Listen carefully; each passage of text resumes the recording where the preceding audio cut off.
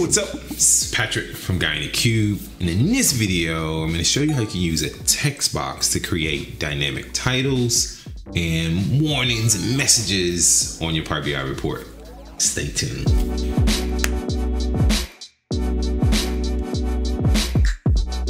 If you find this for the very first time, be sure to hit that subscribe button to stay up to date from all the videos from both Adam and this guy. Dynamic titles, messages on your reports. I've done videos on these, but I've used the card visual. And there's nothing wrong with the card visual, except you can't do certain formatting things that you could do with the text box. I've also used buttons to do this, but buttons are for button type things like navigation and control displaying and hiding options. They're not for displaying titles and messages and stuff. And so I was preparing a demo for another video and I stumbled on using the text box to display something. I was like, wait, I should do a video on that first. So you guys know what I like to do. Instead of all this talking, let's do what?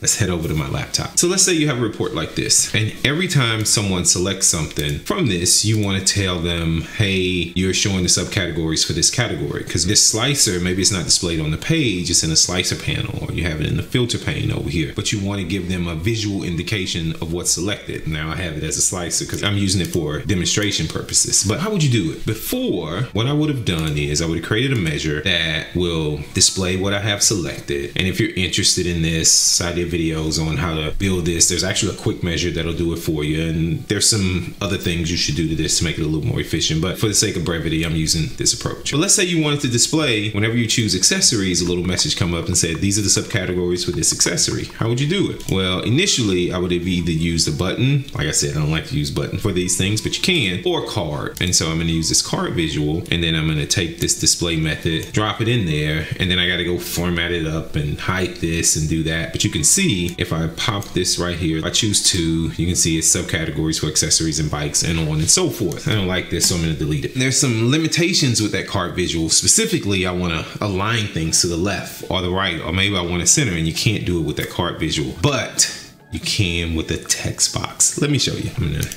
click in my white space. I'm going to go to insert, and I'm just going to choose a text box. I'm going to take the text box, bring it up here, and I'm going to say click value, and I've created my measure. Remember my measure, I'm going to just start typing the name of my measure in, display message. You can see right there, it says subcategories for accessories, bikes. Click save. Now, watch this. I can center it, I can right align it, I can left align it, I can bold it, I can italicize it, I can change the font, all right within the context of the text box itself. And I like this left alignment that I don't get with the card. And it's not a button, because if I use a button, I need to go and do some conditional formatting of the text. But now I have lots of control of what I can do. If I uncheck everything, it's going to say subcategories for all category. If I choose bikes and clothing, subcategories for clothing, bikes, accessories, and on and so forth. It just works. It's easier and it's cleaner to me, and instead of using a button, because like I said, a button is to perform some type of action, and a card is probably used to display some type of value instead of a label or a title.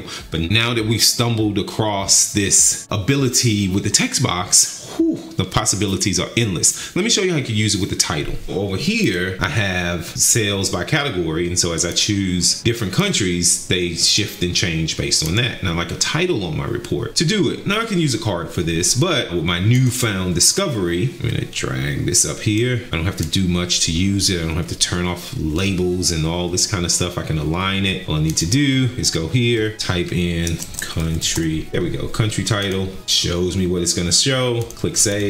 I can bold this, I can center this, I can increase the font to 32, and now I have all the flexibility I need to get that up there. And now category sales for France, category sales for Canada, and on and so forth. Just like that. It works, and there's not much I need to do. I can easily change my fonts and my colors. It just works. Just a few clicks. All right, what do you guys think? Did you know about this? Have you thought about this? Am I late to the party?